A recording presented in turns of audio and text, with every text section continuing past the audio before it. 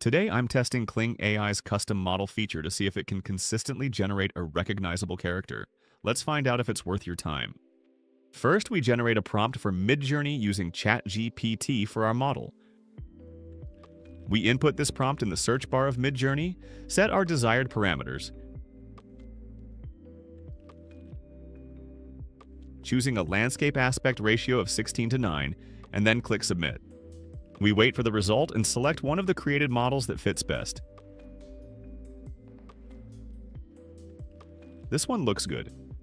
Now we click on Upscale to enhance the quality further and wait briefly until our model is created.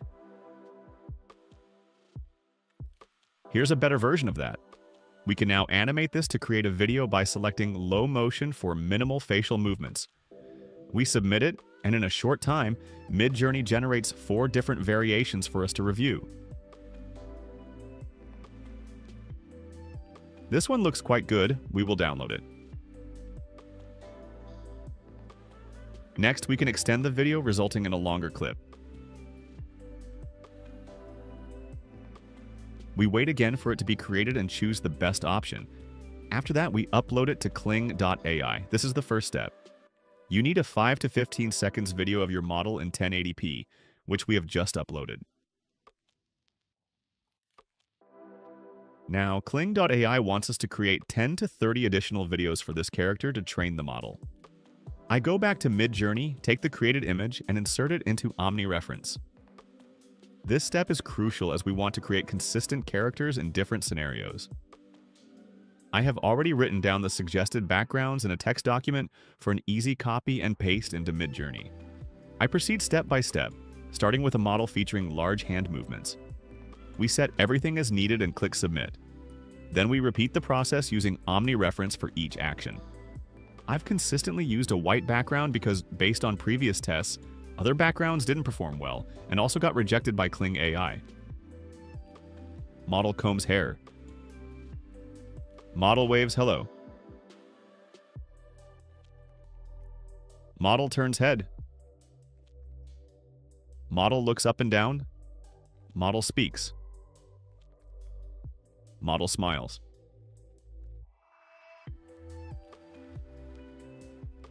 Model is surprised.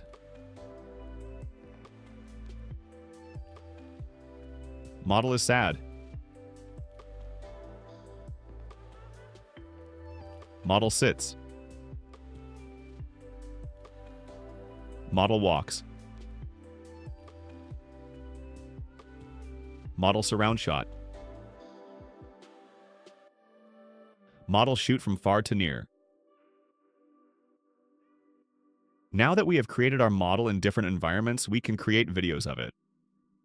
To do this, click on Animate again for the images you like. When you view the image in detail, you can choose between auto and manual. But in my experience, auto works very well in low motion. Now we have created our videos and can once again choose from the 4 different options that Midjourney suggests. I will choose about 2 videos from each group to have a good selection for Kling AI. I won't show you every single download, but see you in a second on the Kling AI interface. We now upload our 10 to 30 new videos of our model here and wait for Kling AI to process them. As you can see, 17 of our pictures have been accepted. Failed videos are those that, in Kling AI's opinion, do not look like the original model or, for example, if the face is too small. For our test, however, we are satisfied with this selection. Training the model regularly costs 1,999 credits. However, it is currently being offered to me for a reduced price of 999 credits. We are now waiting until the training is finished. In my case, it took about an hour. To call up the model, click on Assets in the sidebar, and then on Models at the top. In the next step, we create videos with the model. You can now click on Generate directly via mouse over or first on the image and then Generate, depending on what you prefer. The model will automatically be included in the prompt. The face reference will again be our model, Anna. You just have to type what you want her to do. We do not need sound in this case. Let's take a look at the settings and have our model shopping in New York.